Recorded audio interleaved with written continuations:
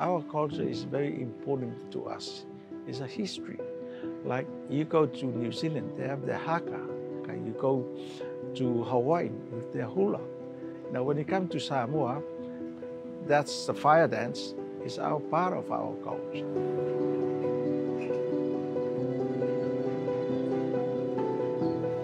My name is Lene Leota. I'm running my own business. We call it Siva Designs. Now, Siva 100% Samoa.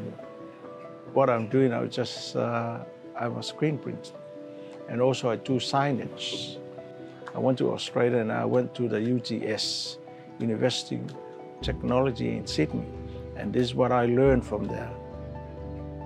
Apart from that, I'm helping street kids or street vendors and disadvantaged kids. And that's what we've been doing, you know. I've been doing that since 2002.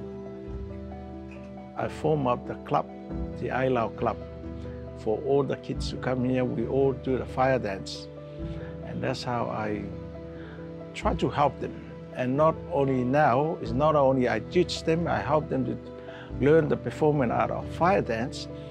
I train them to do what we do it, the screen printing and signage.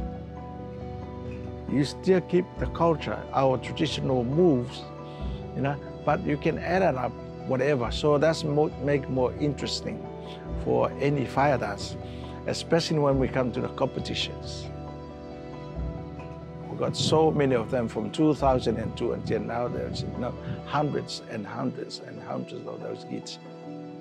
You know, it's some of those kids now they gone overseas. They find, you know, now they go and they got the opportunity to live, you know, they go and live overseas on contracts or friends. And I'm very proud of it. I can't do it by myself. If their parents, they're not coming up and help. And that's why most of all these kids, they're successful. They're really good because they got help, support from their parents. And that's make it easy for us to help them. All those guys, Samoan, especially all those Samoan living overseas, they form up the performing art, fire dance. I'm very proud of them because they promote our culture. They promote our performing arts.